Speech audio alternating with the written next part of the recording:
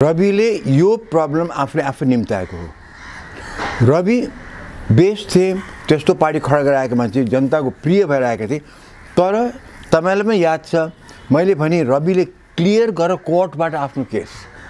तिम्रो जति आलोचना भएको छ, जति तिमीलाई चार्ज लागेको छ कान्तिपुरबाट, तिमी कोर्टमा जाऊ।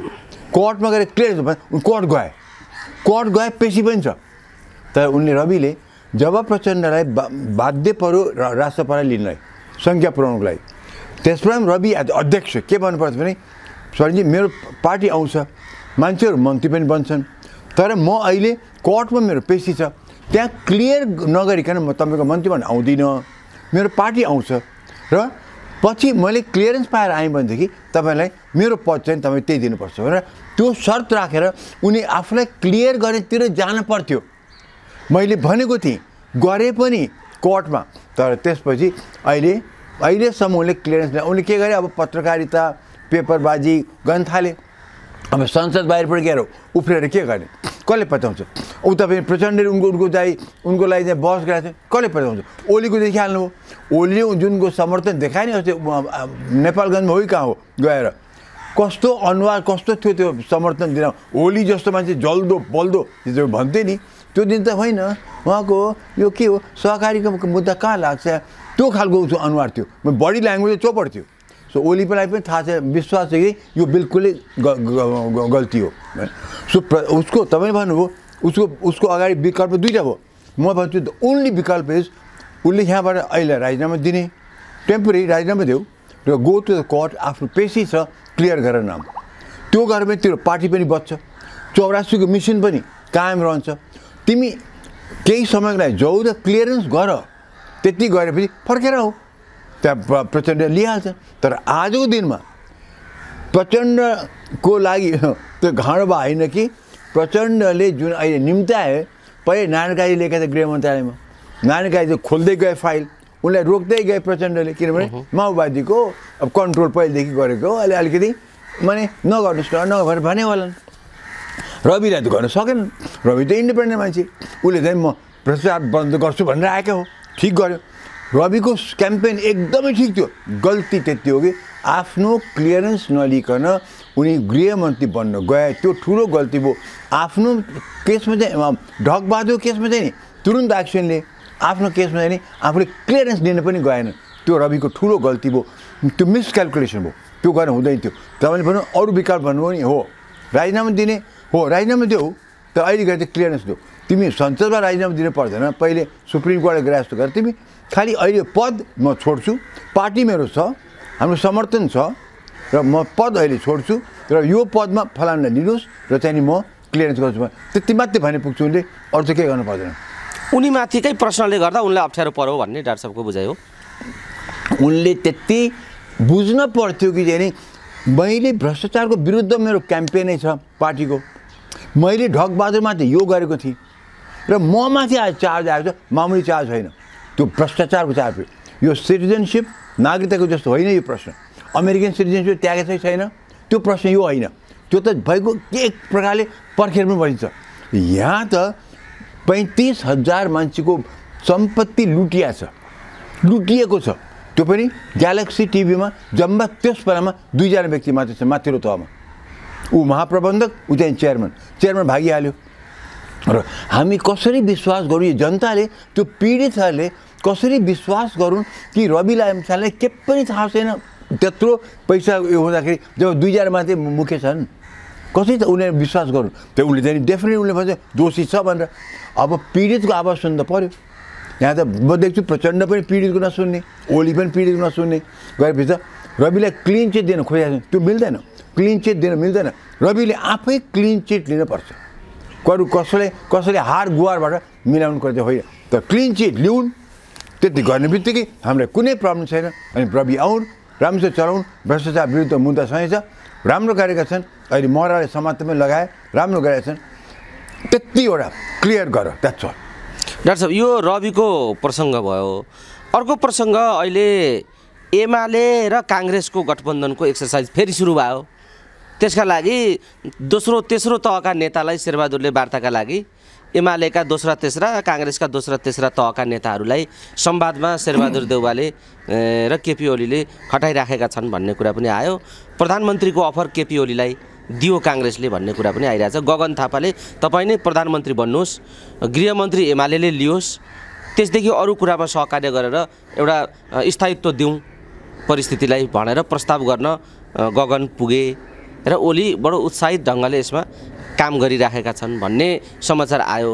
यो हावादारी काल्पनिक कुरा हो कि साँच्चै परिस्थिति त्यता जान सक्छ? अब के देख्नुहुन्छ डाक्टर साहब? बताउनुहोस् त।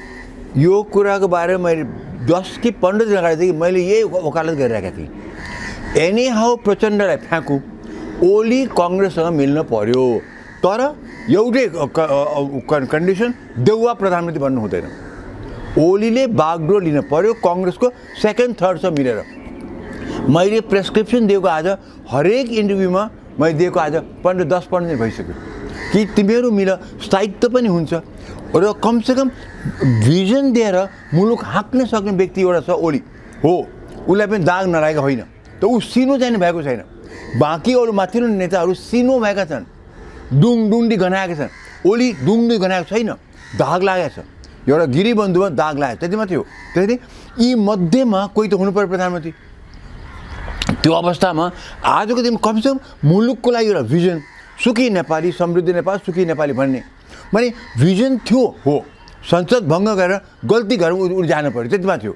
तर ओलीको पार्टी सिङ्गो छ, एक्लै लड्ने हिम्मत छ, राष्ट्रवादी छ भनेदेखि मैले के प्रेसक्रिप्सन दिएको थिएँ भने तुरुन्तै ओलीले बागडोर समात, प्रचण्डलाई फ्याँक मैले भनेको थिएँ कङ्ग्रेसमा मिलेर। अनि स्थायित्व पनि केही हदसम्म आउला, तर ओलीले बागडोर लिन पर्यो गगन थापासँग मिलेर भने मतलब कङ्ग्रेसको सेकेन्ड थर्ड राइन्छ मिलेर, तर फेरि देउवा प्रधानमन्त्री हुँदै होइन। त्यो हामी एक्सेप्ट गर्दैनौँ भनेर मैले भनेको थिएँ। तपाईँले यो भनेको कुरा मलाई थाहा थिएन। अगर हो भनेदेखि मलाई धेरै खुसी लाग्यो कि मैले दिएको प्रेसक्रिप्सनमा यिनीहरू आएका छन्। अब मैले हाम्रो चाहिँ रवि लामिछानेलाई पनि दिएको थिएँ, कोर्टमा जाऊ भने गएँ, त्यो क्लियरेन्स लिएन। अब यहाँ पनि मैले भने ओली र ऊ मिल, ओली प्रधानमन्त्री बन, अगाडि बढ, कङ्ग्रेसमा मिलेर जाऊ। अब पुष्पकमल दाहाल प्रचण्ड हुनु हुँदैन, यिनीहरूले त हामीले अभिशाप भइसक्यो देउवा र प्रचण्ड त भन्नु। अब त्यो पनि अब सुरु भएको छ। अब कुन चाहिँ तुवाउने हो मलाई थाहा छैन। मैले चाहिँ देउवाले त्याउँछ, किनभने तुवाइदिन्छ, किनभने उनलाई नै प्रधानमन्त्री बन्नु छ। तर त्यो चाहिँ नि कुनै हालतमा देउवा प्रधानमन्त्री हुनु हुँदैन। That's main. सो यो अगाडि यो गठबन्धन अगाडि बढाएको छ भनेदेखि मलाई त धेरै खुसी लाग्यो, किन 3-4 वर्ष बाँकी छ। कति अस्थिरतामा जाने, कमसेकम कङ्ग्रेस एमाले मिल्यो भनेदेखि स्थिरता त आउँछ र ओली प्रधानमन्त्री भइदियो भनेदेखि भिजन छ। तल गगन थापा गृहमन्त्री बन, अर्को कङ्ग्रेसलाई ल्याऊ, कङ्ग्रेस नम्बर 1 पार्टी हो, स्पेस राम्रो देऊ, ओलीको तर्फबाट राम्रोसँग गर र हामीले के भन्छ त्यो प्रधानमन्त्री ओली हुनुपर्छ। That's all. आज गगन थापा प्रधानमन्त्री भइहाल्ने अवस्थामा छैन, शेखर कोइराला प्रधानमन्त्री भइहाल्ने त्यो लेभलमा छैन। ओली भइसकेका व्यक्ति हो, देखाइसकेको छ आफ्नो हिम्मत, एक्लै लडेको छ। कङ्ग्रेसमा के भने गगन थापा शेखरहरू गठबन्धन गरेर इलेक्सन लडे होइन, उनमा त्यो हिम्मत छैन नि, ओलीमा छ भनेदेखि आज ओलीले नै बागडोर समाप्त भनेर मैले आज 15 दिन जति अगाडि मैले यो कुरा भनिराखेको छु हरेक मिडियामा। र अगर यो गर्न थाले चाहिँ खुसी लाग्यो। एउटै कुरा चाहिँ देउवा लिएर प्रचण्ड मिलेर यसलाई तुवाउनु चाहिँ नतुवाउनु, त्यति हो। डाक्टर साहब, जसरी रवि निर्दोष छन् भनेर प्रचण्डले सदनमा अभिव्यक्ति दिए, छानबिन नै गर्नु पर्दैन रविलाई भन्ने खालको जुन अभिव्यक्ति आयो प्रधानमन्त्री पुष्पकमल दाहालको, त्यस पछाडि रविमाथि अरू बढी चर्को प्रश्न उठेको छ। यो सहकारी ठगी भन्ने कुरा रवि मात्रै होइन, समग्र सहकारीहरू सङ्कटमा जसले ठगे, यो सहकारी ठगीको स्थितिलाई तपाईँले कसरी हेर्नु भएको छ डाक्टर साहब? यो कसको संरक्षणमा यो सहकारी ठगी भइराखेको छ? प्रचण्डले आफ्नो स्वार्थको लागि विचार गर्नुहुन्छ, उनले रविको नाम लिएर उनलाई छानबिन गर्न पर्दैन भने। तर प्रचण्ड यो बुझ्न पर्दैन, ऊ के गर्छ? 35,000 मान्छे दुःख पायो, सडकमा छन्, आज पनि सडकमा छन्, भोकै मर्दैछन्। त्यो पीडितहरूलाई कसले हेर्ने? त्यो कमसेकम प्रचण्ड त्यति मात्रै बुझ्ने हो। आज उनीहरूको आवाज उठ्छ, उनको आवाजलाई मैले महत्त्व दिनुपर्छ। म प्रधानमन्त्री हुँ, म खालि रवि लामिछानेलाई टिकाउनुको लागि गर्ने होइन, प्रधानमन्त्री हुँ म। 35,000 मान्छे दुःखमा पीडामा छन्, उनको आवाज मैले सुन्नुपर्छ। त्यसैले रवि लामिछानेमाथि छानबिन हुनुपर्छ भन्ने हिम्मत गर्नुपर्छ। यहाँ के गरे? आफ्नो सरकार टिकाउनुको लागि चाहिँ यो नचाहिने कुरा बोल्थ्यो। प्रचण्डको त बानी नै त्यही रहेछ। माओवादीबाट आएपछि आज टिआरसी बन्यो, न्याय पाए कसैले? कुनै पनि पीडितले न्याय पाए? प्रचण्डको त बानी नै त्यो रहेछ। भने पीडितलाई त वास्तै गर्दा रहन्छ उनी। आज सहकारीको पनि युद्धकालले जो टिआरसीको कुरा आइरहेको छ नि, यो कुनै यो बाइदुवे भाव होइन त, यो प्लान रहेछ प्रचण्डको। हुनै नदिने, पीडितको पक्ष अगाडि बढ्नै नदिने। आज टिआरसीमा त गरे त्यत्रो जनयुद्धको। अब अहिले आएर मिटर ब्याजीको पनि संसदमा बोल्दाखेरि एक शब्द छैन तिनको बारेमा। रवि लामीसँग कुरा गर्दाखेरि हो उनले पनि उजुरी गरेका छन् है, उनी पहिले केही पूरक कुनै के भएको थियो अरे, पुलिसले अब त्यो भइसक्यो भने अनुसन्धान गर्न पर्दैन अरे। त्यो प्रधानमन्त्री भन्ने कुरा हो? पुलिसले भनेपछि सबै गर्ने भने त तिमी पुलिसले यसपछि म भोलिदेखि यो गर्छु भने प्रधानमन्त्री त्यो गर्नु पऱ्यो नि त। प्रधानमन्त्री पुलिसको पछि लाग्ने कि प्रधानमन्त्री पुलिसलाई धकेल्ने हो? के हो त? यो नचाहिने कुरा भयो नि। त्यसैले प्रधानमन्त्री उभिँदाखेरि भन्नु पर्थ्यो 35,000 मान्छे यहाँ लुटिएका छन्, पीडामा छन्, खाना नपाएका भोकभेक बनेका छन्, तिनीहरूको आवाज हामीले सुन्नुपर्छ। त्यसले जो संसदमा जो कुरा उठ्यो, हामी निष्पक्ष व्यक्ति हौँ, हामी लोकतन्त्र हो, democracy for the people, by the people, of the people हो, पिपलले कराएका छन्। हामीले एउटा व्यक्तिलाई हुँदैन, छानबिन हुनुपर्छ र निर्दोष भयो भने राम्रो, भएन भनेदेखि हामीले चाहिँ नि आजको दिनमा हामीले महत्त्व दिनुपर्छ पीडितलाई भन्न सक्न पर्थ्यो। हिम्मत भयो त्यो प्रचण्डको गरे, प्रचण्डले गरेन नि। त्यो मतलब पीडा त वक्तव्य छैन, यति जनता दुःख पाएको छ। हो रवि लामी छाने दोषी या निर्दोषी भनेको कुरा होइन।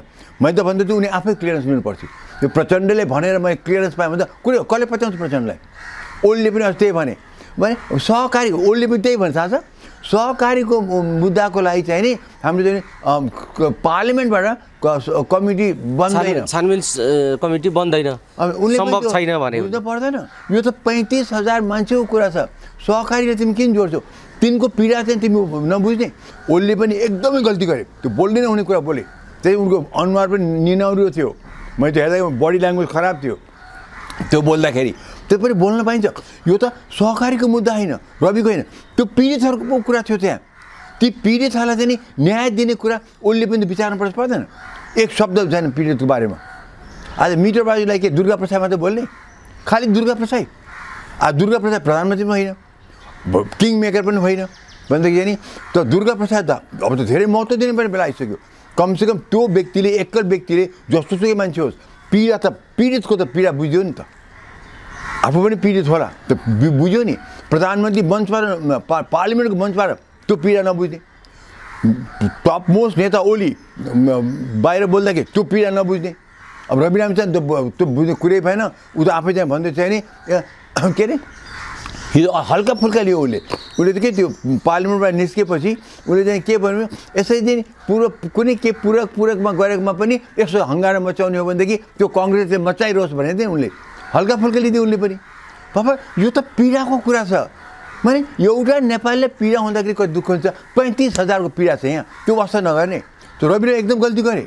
त्यसैले रविले आफू क्लियर गर्न पनि पर्यो र उनको चाहिँ नि बोली पनि अलिकति सपार्नु पऱ्यो। उनले पनि त्यो पीडितलाई म तिमीलाई न्याय दिलाउँछु, त्यो पार्लियामेन्टमा बोल्दाखेरि के भन्नुपर्छ? आज म तपाईँ पीडितहरूको न्याय म दिलाउँछु, मलाई यहाँ अवरोध हुँदैन, मलाई रोक्दैन, म क्लियर तपाईँलाई तपाईँको पीडा म हटाउँछु भनेर त्यति बोल्दा कति राम्रो हुन्थ्यो। डाक्टर साहब, यो प्रश्नले धेरै नै मुलुकलाई अप्ठ्यारो पार्ला कि भन्ने देखिन्छ। यो सहकारीमा ठगीको विषय, जसरी मान्छेहरू पीडित भएका छन्, मान्छेको उठिवास लागेको छ, ती मान्छेहरूको पीडालाई सम्बोधन भएन भने यो सरकारलाई र राजनीतिक दललाई अप्ठ्यारो पर्ला कि भन्ने खालका सङ्केतहरू देखिएका छन्। तर यी पीडितको पक्षमै आवाज उठाएको भनेका दुर्गा परसाईलाई नै पक्राउ गर्ने तयारी छ अहिले भन्ने सुन्नमा आयो। दुर्गा परसाईलाई पक्राउ गर्ने कुरामा अर्थमन्त्री, अहिलेका अर्थमन्त्री र गृहमन्त्रीको कुटाकुटको स्थिति छ। अर्थमन्त्री तुरुन्त समाउन लाउने, गृहमन्त्रीले होइन भनेर अलिकति पक्रिन नचाहेको रविले भन्ने खालको कुराले गर्दा उहाँहरूको त्यहाँ हानाहानको स्थिति छ भन्ने सुन्नमा आइरहेछ। बताइदिनुहोस् न डाक्टर साहब, अहिले दुर्गा परसाईलाई पक्राउ गर्नुपर्ने स्थिति हो कि होइन? र यो पक्राउ बारे सरकारले, प्रचण्डले पनि सङ्केत गरिसके, दुर्गा परसाईलाई पक्राउ गर्ने कुराको सङ्केत प्रचण्डले पनि दिइसकेको अवस्था छ। यसलाई के भन्नुहुन्छ डाक्टर साहब? प्रचण्डले त 52 सालले पनि राजकारणको कुरा गरेको थियो। खालि उनले के बोलेको थियो भने म सिग्नेचरमा आगो लाउँछु भन्दाखेरि त्यो इस्यु लिएर प्रचण्डले चाहिँ नि कस्तो गोप्य मिटिङ गरिकन सीके रावतले यो पोल खोलिसके कि चाहिँ प्रचण्ड त्यो व्यक्ति रहेछ जब चाहिँ चोरको खुट्टा काट भन्दा आफ्नै पनि खुट्टा उठाउने त्यो देखियो बुझेन त अहिले पुललाई के मतलब हो उल्टा माओवादीको कुरा गरिरहेको छ आज क्याबिनेट मिनिस्टर गृहमन्त्रीको कुरा हो चाहिँ दुर्गा प्रसाद समात्ने कि नसमात्ने त्यहाँ पुलले आज खुट्टा ठटाउने हो पुलको हो ऊमा त दाग लागिरहेछ ऊमा त अनुसन्धान हुनुपर्छ अहिले त त्यो पुलमाथि रवि लामिछानेमाथि अनुसन्धान कङ्ग्रेसले गर्छ त्यो कङ्ग्रेसले किन चाहिँ पुलमाथि किन कुरा उठाउँदैन त्यो म अस्ति पनि कुरा गरेको छु रवि लामिछानेमा त्यत्रो चाहिँ नि उठिकन एकदम संसद अवरोध गर्ने त्यो त पुन जो चाहिँ नि संलग्न माने टिभीमा भिडियोमा आइसकेको छ त्यो तस्करसँग सम्मेलन गरेको त्यहाँ चाहिँ नि खान भोजै खाएको छ साथमा भोज खाएको छ उनकै भाइ सुनगाल्ने मेसिनसहित यो गरे कारखानै उनका भाइको त्यहाँ किन छानबिन हुने भन्नुहोस् मलाई किनभनेदेखि सबैलाई कोसँग मिल्न पर्छ पछि उनीलाई चाहिँ त्यो कस्तो कस्तो चाहिँ नि राजनीति भयो भनेदेखि कङ्ग्रेसले अहिले अवरोध गर्नु त ठिक थिएन तर रवि लामिछानेको कुरा उठाउनु ठिक थियो तर रवि लामिछानेको साथसाथमा त पुनको झनबाट उठाउनु पर्थ्यो रवि लामिछाने त सहकारीको कुरा परेको छ उनलाई चाहिँ कतिपयको थाहा नहोला पनि तर त्यहाँ त सुनको त डाइरेक्ट इन्भल्भ छ किन ऊ कुरा नउठाएको अरू त्यो पुललाई के अधिकार छ दुर्गा प्रसाद समात्ने भन्ने कुरा हो पुल र प्रचण्डको अब माओवादी सो यहाँ माओवादी खेल्यो नट गभर्मेन्ट माओवादीको विचार खेल्यो नट गभर्मेन्ट र दुर्गा प्रसाद समात्ने कुरा आधारित छैन किन के को लागि समात्ने उसले जे बोलेको छ ठिक बोलिरहेछ आज पिडीको कुरा गरेको छ ठिक बोलेको छ उसले राजाको कुरा गरेको छ राजा सृजन हो राजा सृजन उसले बोल्छन् त्यसमा तिमीले पोलिटिकली विरोध गर न समात्ने माने यो कस्तो हो अनि हामी चाहिँ यो डेमोक्रेसीमा छौँ यो त अटोक्रेटिक बिहेभियर हो डिक्टेटरसिप हो कसैले के बोल्ने बित्तिकै समातिहाल बेलायतमा त्यहाँ एउटा पार्क छ हाइट पार्क भन्ने जहाँ तपाईँले जसको पनि गाली गर्न सक्नुहुन्छ जसले जे पनि बोल्न सक्नुहुन्छ खालि राज संस्थाले सकेसम्म नगर्नु भने त्यतिमा थियो हाइट पार्कमा अब यहाँ त अब मण्डलामा बोल्न नपाइने उता निषेधित क्षेत्र उता निषेधित क्षेत्र यो पनि हाम्रो लोकतन्त्र हो त्यसले दुर्गा प्रसाद समात्नु प्रचण्डले समात्न खोज्नु या चाहिँ पुलले समात्न खोज्नु यो सरकारले समात्न खोज्नु होइन यो माओवादीको नेतृत्व गर्न तर्सेको देखियो पुन र प्रचण्ड तर्सेकोमा देखियो तर दुर्गा प्रसादले आजको दिनमा समातिहाल्ने कारण छैन उनको बडीगार्डले बन्दुक समातेको छ भनेदेखि त्यो कसरी त्यहाँ त्यो अवस्था आयो त त्यो छानबिन गर त्यो गृह मन्त्रालयले गर्ने कुरा त्यो पुनले भन्ने कुरा पनि होइन त्यो होइन डाक्टर साहब यो पनि प्रसङ्ग आएको हुनाले मैले तपाईँसँग अलिकति जिज्ञासा राखेँ अर्को प्रसङ्ग जसरी अहिले तस्करीबारे अनुसन्धान सुरु भएको छ कृष्णबहादुर महरा पक्राउ परेका छन् यो पक्राउलाई तपाईँ कसरी लिनुहुन्छ र यो तस्करी सम्बन्धीको अनुसन्धान निष्कर्षमा पुग्ला भन्ने कुरामा तपाईँ कति विश्वस्त हुनुहुन्छ अलिकति पहिला कुरा यो जो समात्यो एकदम ठिक भएको छ समात्नै पर्ने त्यो समात्यो पनि त्यो रवि लामिछानेले त्यो क्रेडिट जान्छ गरे त्यो किनभने प्रतिवेदन आयो प्रतिवेदनले निर्देशन दिएअनुसार समातेछ त्यो रविलाई क्रेडिट गरे तापनि यो क्रेडिट नारायण काईले जान्छ किन त्यो कमिटी बनाएको त नारायण काईले हो र निष्पक्ष रूपमा जाऊ भने पनि नारायण काईको अर्डर हो त्यो पछि प्रचण्डले नारायण काईको हात कुरा बाँधेर भिन्ने कुरा हो तर त्यो प्रतिवेदन आएको छ नारायण काईको आश्वासनमा आए चाहिँ रवि कहाँ पुग्दाखेरि रवि त्यो इफेक्ट गर्न पायो त्यो रवि लकी रहेछ ओके त्यो हिसाबले महरा समातिनु एकदमै ठिक छ कुनै डाउट छैन अब यो अगाडि बढ्दाखेरि के हुन्छ हेर्नुहोस् यो त फर्स्ट स्टेप हो कोर्टमा पुगुन्जेलसम्म त्यो मुद्दा कति फितोलो बनाएर लगिन्छ कस्तो मुद्दा लगिन्छ त्यहाँ पो त कुरा छ त कठघरामा उदाउनु गाह्रो छैन जेल ठोक्नु पो गाह्रो छ त यहाँ त तपाईँ भट्टानुभयो प्रचण्डले प्रधानमन्त्री रहिरह्यो भने साँच्चीकै महराले चाहिँ जेल ठोक्ला प्रचण्डले असम्भव उनले त अब त्यहाँ के टिग्रम छ प्रचण्ड जस्तो व्यक्तिले के टिग्रम चलाउँछन् कुनबाट कसै त्यहाँ कोर्ट कसै चाहिँ एटर्नी जेनरल अफिसमा सरकारको अन्डरमा छ कसै त्यहाँ असर पार्लान् के गर्लान् जो चाहिँ कति फितलो मुद्दा जानेवाला छ जुन चाहिँ जजले चाहिँ यो त प्रमाणै पुग्दैन फ्याँकिदिनेवाला हो त्यो हेर्नु होला सो मलाई विश्वास चाहिँ छैन नम्बर 2 नम्बर 3 के थियो महराले समातेको सुनकाण्डको विषय निष्कर्षमा पुग्ला कि नपुग्ला भन्ने निष्कर्षमा पुग्दैन किनभनेदेखि यहाँ अब धेरै ठुल्ठुला माछा समाते आएका छन् तर प्रचण्डले आफ्नो मान्छेलाई कुनै हात पनि उनले हानि हुन दिएन अब समात्नै पर्यो बाध्यता भयो अहिले अहिले प्रचण्डले के गरोस् नारायण काईलाई पो आफ्नै उपाध्यक्ष हो आफ्नो चाहिँ गृहमन्त्री हो अब सधैँ बसेका सँगसँगै र पनि यसो नगरिदिनु भनेर केही दिन पक्नु भन्न सक्छ उसलाई रविलाई त गर्न सकेनन् कि रविको त अहिले पावर छ उसको डिपेन्ड गर्छ कोएलिसनको अहिलेको गभर्मेन्ट त्यसले रविले गर्न सकेनन्, रविले पनि अगाडि बढ्यो। त रविले अगाडि बढ्दाखेरि एकदम ठिक गरे, आफूमा चाहिँ क्लियरेन्स लिनु पर्थ्यो, त्यति मात्रै उसले गल्ती गरेको, त्यो ठुलो गल्ती नै हो त्यो। डाक्टर साहब, यो अहिले अब अन्य पनि तस्करीका कुराहरू छन्, जस्तो भुटानी शरणार्थीको कुरा छ, ललिता निवासको बालुवाटार घोटालाको कुरा छ। यी कुरामा पनि रविले अब एक्सन लिनुपर्छ, त्यो अनुसन्धानका फाइलहरूलाई अगाडि बढाउनुपर्छ भन्ने जनचाहना, जनअपेक्षा त्यो छ।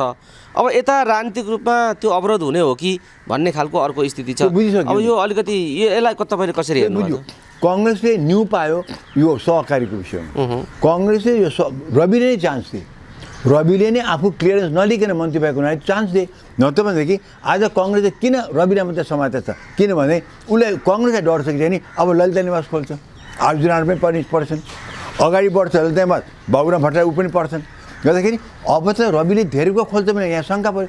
तर अनफर्चुनेटली रविले आफ्नो खुट्टा आफै काटिरहेका छन्, काटिदिए। अहिले रवि स्वच्छ छविको भइदिएदेखि, उनको कुनै दाग नलागेको भइदेखि चाहिँ नि आज रविले एकदम गजब गर्न सक्थ्यो, महराको जुन देखियो नि सक्थ्यो। तर अब त्यो सक्दैन। अब जस्तै कांग्रेसले पनि उनलाई मात्रै अट्याक गरिरहेछ, पुललाई गरेको छैन कि पुललाई डाइरेक्ट अवसर गर्दैन, पुलले अहिले उनको मुद्दा खोल्न सक्दैनन्, तर रविले खोल्न सक्छ। सो अहिले रविलाई मात्रै अट्याक गरेको चाहिँ एउटा कारण चाहिँ नि त्यो हो कि यसले चाहिँ नि हाम्रो पार्टीलाई पनि धक्का दिन सक्छ। यो सबै गन्दा राजनीति, तल्लो स्तरको राजनीति हामीका भइरहेको छ। अहिले भ्रष्टाचार मुक्त नेपाल चाहिँ नि हामी देख्न नपाउने भएका छौँ।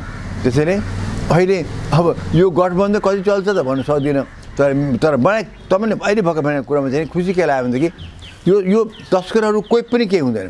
सानो सानो चाहिँ बुढा समाज अब महराले जो बनाएको छ सुन्नुभएन? हिजो महराले आफ्नो वक्तव्य दिएका छन्, मैले भिडियो सुनि।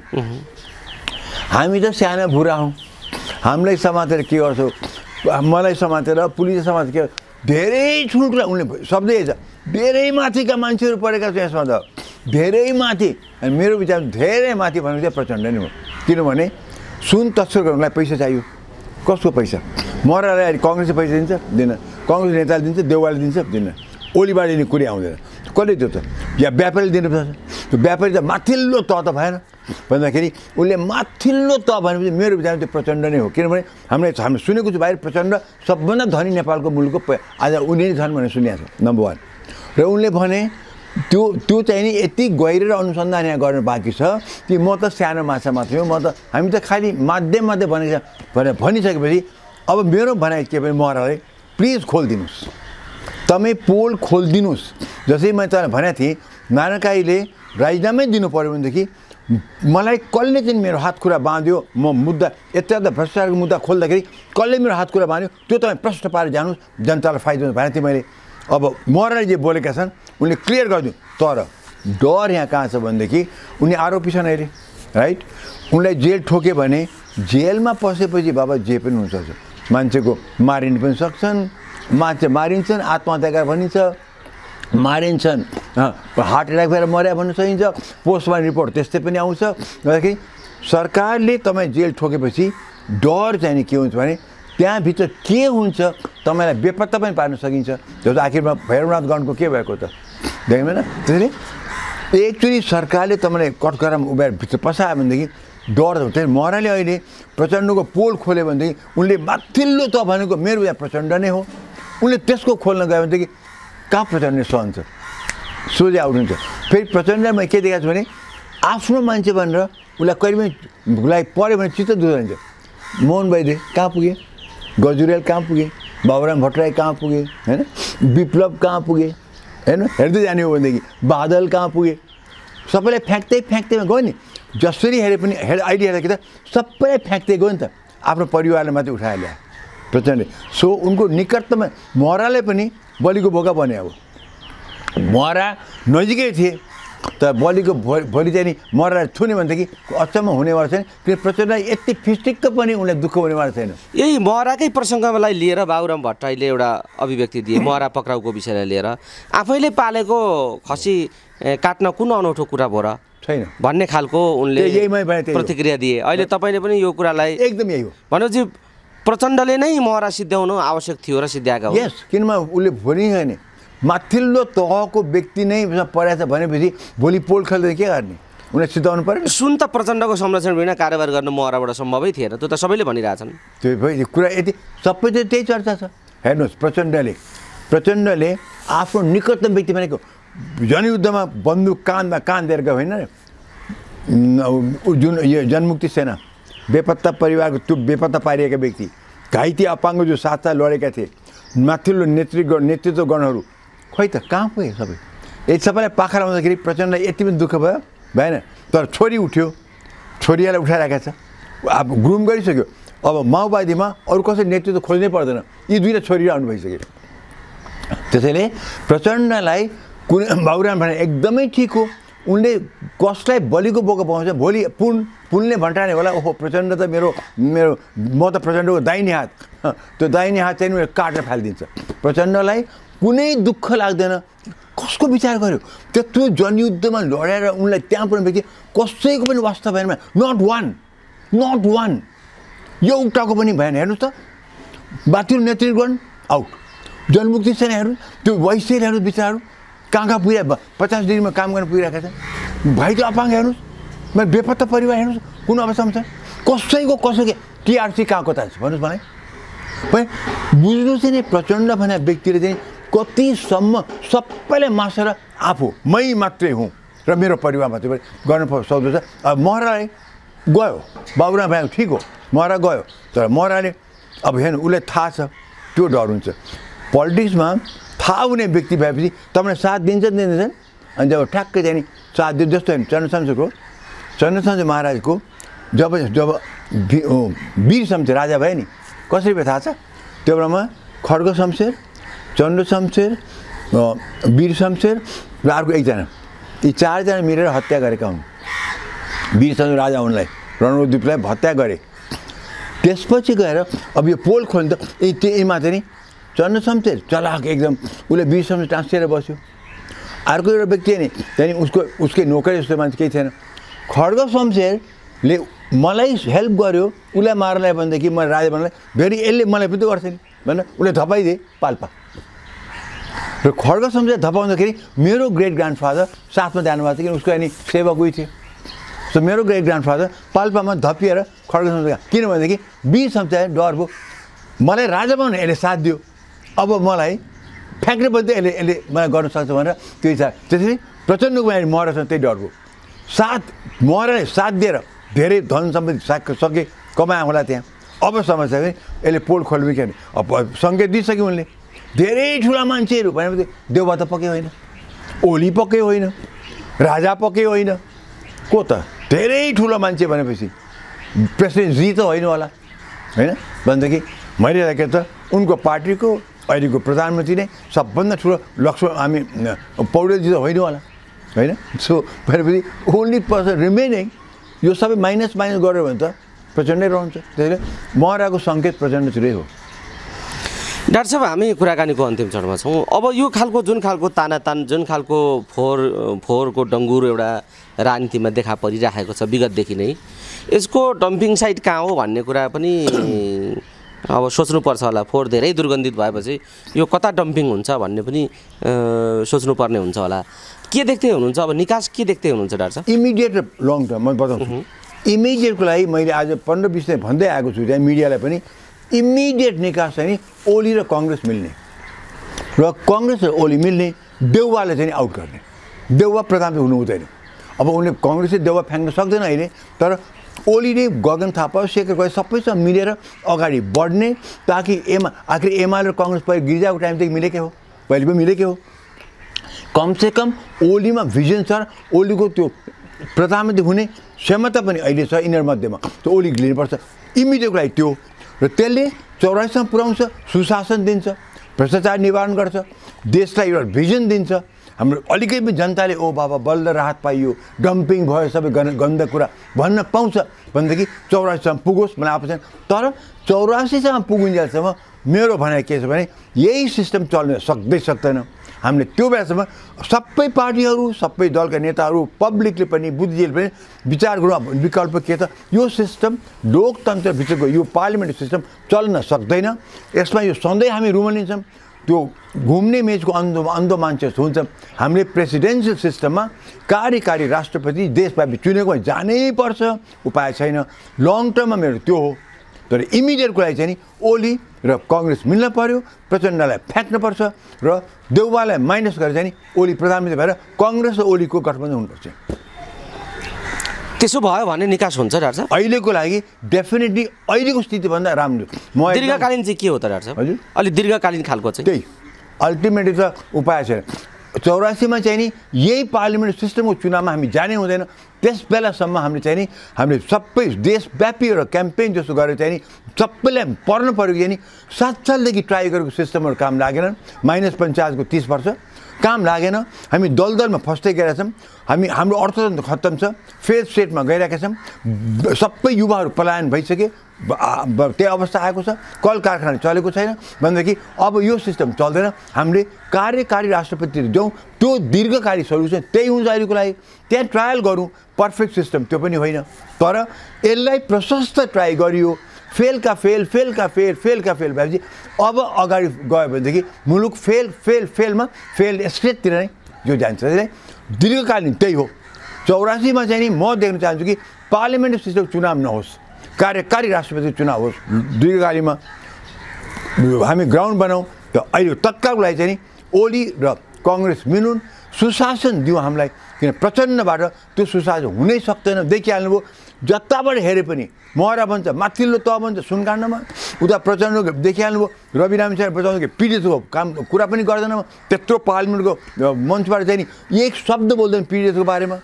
त्यो कसै हामी एक्सेप्ट गरौँ? देउवालाई देखिहाल्नुभयो, देउवा धोका दिन्छ ओलीका, ओली धोका दिन्छ देउवाका, देउवा कस्तो यो सटल कक जस्तो कि ब्याडमिन्टनको सटल कक जस्तो भएको प्रचण्डलाई कसरी विश्वास गर्ने? हुँदैन।